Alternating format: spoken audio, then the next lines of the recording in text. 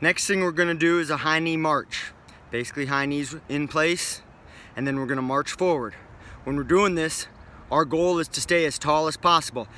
Strong as steel from our head down to our hip, even down into the ground, into our ankle. Everything nice and straight. Focus, two big things. In the top position, you should be able to hold a bucket of water on your head. That's how tall you're staying. Not leaning forward, not leaning back, no thoracic extension or flexion. It is perfectly straight. Same thing with your knee. When I get that knee in that top position, I should be able to hold and balance a cup of water right on my knee and even on my toe. Two main things. So from here, we're nice and tall, knee up, toe up.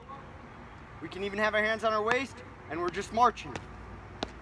Knee up, toe up, knee up, toe up. Stay nice and tall.